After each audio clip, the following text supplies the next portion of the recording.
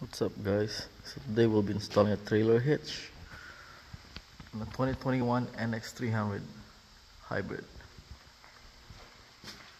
So I already started. So I need this because I don't have any help, but if you have someone that can help you, then you won't need this jack. So first thing I did was I had to pop the hanger, one rubber hanger over here and one rubber hanger over there, right there. And then so now I want to put the trailer hitch and line up the bolts right here and right there, and on this side right there and right here. So I'm gonna do that right now. This is a really easy trailer hitch to do on a Nx300H. So right here basically it comes with 4 bolts and 4 washers. So you just put it together like this. So right now I have it like this, and what I'm gonna do is raise it up and then line up this hole with that hole up there, and then put a bolt through, and same on the other side, on the back side, and same on the right side. So yeah, if you have somebody to help you, this is way easier. I have a dilemma here guys. You see that plate right here, this bracket where that hanger is? Well, it's hitting part of the hitch right there on this side. So what I need to do is I'm gonna have to make a slit on that bracket, and I'll show you guys when I'm done. So this is what I gotta do guys. I gotta cut this with a right here angle diagram right this way and this way.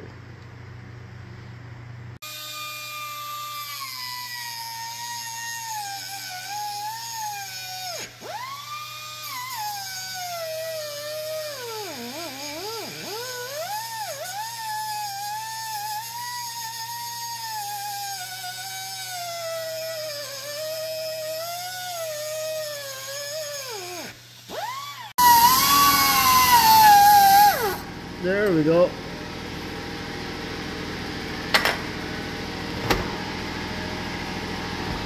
So if you guys wondering how to remove that plate, because it's easier to cut that thing, you just gotta remove this bolt right here, which is 17, and same thing on the back side. And then there's a 10 mil right here that attaches to this heat shield.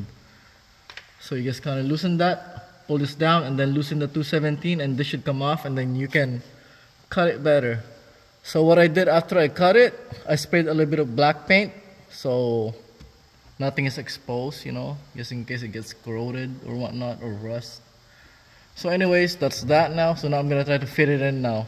So now you guys can see it's not out here anymore, so it shouldn't interfere with the tow hitch. Alright guys, so I managed to line up these 2 bolts here. It was a little tight going up, so what I did on this side right here, because it was a little tight, so I had to use a pry bar, and then I had to wedge it like this, and then pull it to the side like this, so to spread it a little bit to clear this frame.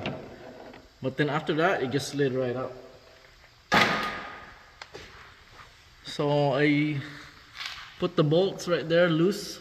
They're all loose right now, and now I'm just gonna tighten it. And then I'll tell you guys the torque spec after.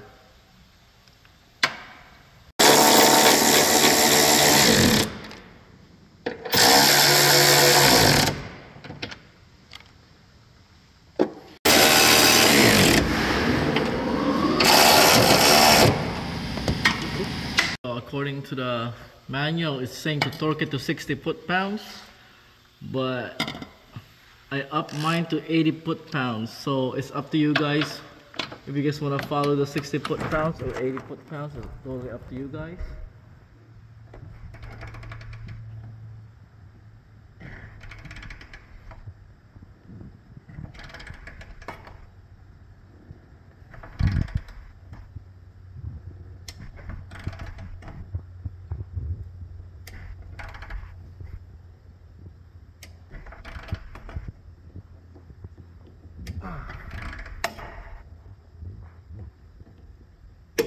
There you go. There's one. So you do that for all four. You torque it to spec. Alright.